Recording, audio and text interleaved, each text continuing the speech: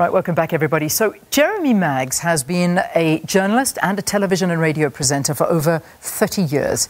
His wide work spectrum ranges from reporting on major world political events to entertainment and a short stint in PR. Maggs has interviewed very well-known people from, Trevor Noah to Riaan Cruywagen as well, to an honest interview with Richard Quest on his scandal and an agonizing Spike Lee interview that almost left him in tears. In his book, My Final Answer, Maggs also talks openly about the difficult times of his last couple of years as a newsroom editor-in-chief under his leadership. You'll remember in March this year, the father of 2 girls and a husband to his former newsroom rival decided to step down. Jeremy Maggs joins us virtually this morning and hopefully tell us about his next chapter. Jeremy, what a pleasure to see you. Welcome. Riaan, what a pleasure to see you as well. I sincerely hope the internet connection is holding, and I am absolutely freezing. I wish I was sitting under those television arc lights. Well, nobody really believes that these lights can actually fry you, and everyone asks, it's -6 outside and you're wearing a light blouse. Well, we have lights blazing on us, so that's thank you for putting it out there. Jeremy, I mean, I have my personal journey with you, and I look at you and I know that you were the one that gave me my opportunity to actually get up and read news on air, and that was a major moment for me. And this is quite a moment to be talking to you, the man who gave me a chance. So it really is a pleasure to be chatting to you. Well, Riaan, can I let your audience into a secret? It wasn't the news where we first had our first connection. If I remember correctly, you started out on the so-called traffic desk, didn't you? I did, with the intention of getting to news, and then of course you gave me that opportunity to go and read the news. But the traffic desk is where I started. In fact, I think Sakina started there too. It seems like the traffic desk is the place to start. It's crazy, it really is. But listen, enough about that, because you have had a most unbelievable career. And I mean, this book is just, it's riddled with humor that, we shouldn't be laughing at events that you speak about, but you put so much humor in it. We see a very different side of news journalism. I mean, finally writing this book, what inspired you?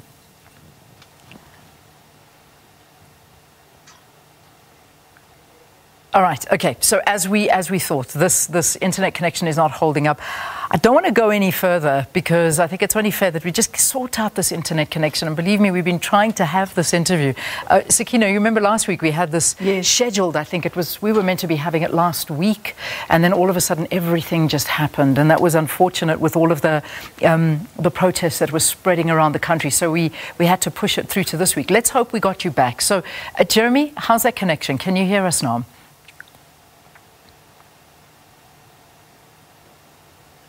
I think I'm back with you, Riaan. Yeah. And again, apologies if it's from on my side. Sometimes in broadcasting, we are let down by technology, aren't we? Yeah, a lot of the time. So let's get back to the question. What is it? I mean, this is obviously a very long time in the making. So talk to us about this journey of finally penning your own book.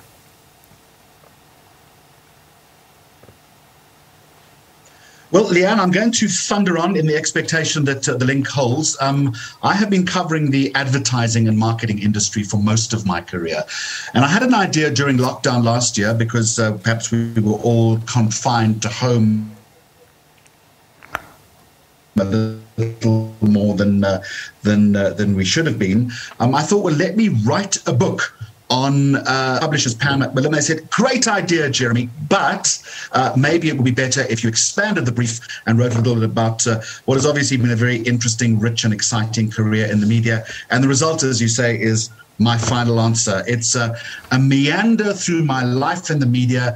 I try not to take myself too seriously, and I hope that the book is peppered with some amusing anecdotes. Yeah, it really is, because it is. There's some fabulous laugh out loud moments. There really are, and I'm glad that your co-host actually wrote the intro to it, because your former co-host, I should say, Iman Rapetti, because I know that some of the stories that you divulged from what happened behind the scenes has to do with her, and those just got me really laughing. But It seems that the two of you had an unbelievable partnership and on-screen, great chemistry on screen. It's a difficult thing to find.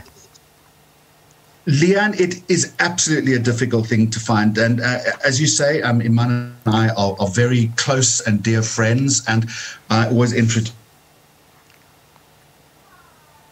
her as my television wife. I learned very early on in my career that the secret is to give as much light as you can to your co-host in television, in the expectation that you will be reflected in that light coming back to you.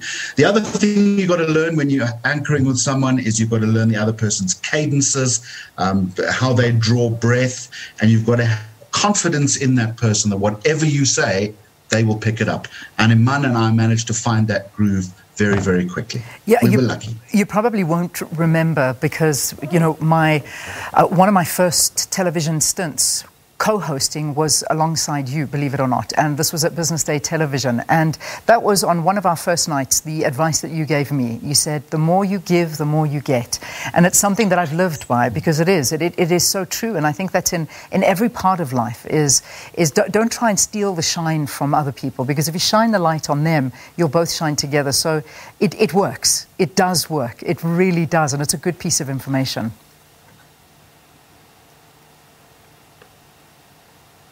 It does work, and Riaan, at 8:47 in the morning, you're getting very philosophical, but I will certainly subscribe to that life lesson, and I hope that people can take that little television moment or that lesson and take it into their broader lives. Again, the secret of being in the media is always listen more than you talk. I've always said about broadcasters, and I put myself at the top of the list, we have two things. We have very big egos and we love the sound of our own voices, but sometimes the secret is to be quiet a little bit, reflect, and listen to what the other person is saying. It's good advice. And that brings me to a difficult part for, I mean, you speak about it in your book, but it's a difficult part in your career because it may not have ended in the way you wanted it to end, because, you know, it came under a lot of controversy, and towards the end of your time at ENCA, there was a lot happening. There really was.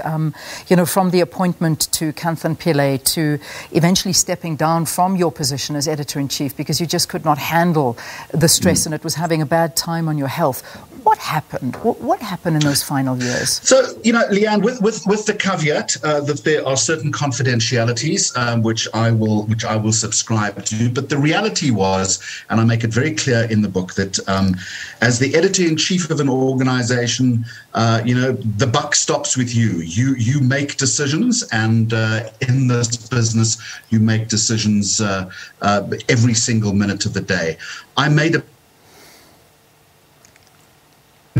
bad decision in an appointment that I made, and it created an atmosphere in a newsroom that I was not proud of. Yeah. And I took a calculated decision at that point for the good of the newsroom, and for the good of myself and for the good of my another year on air. And I'd also got to the point to do other things. Yeah. It's such a difficult connection we've got going. I just reached the age where I'm entitled to 2 vaccinations, which I've had, by the way. And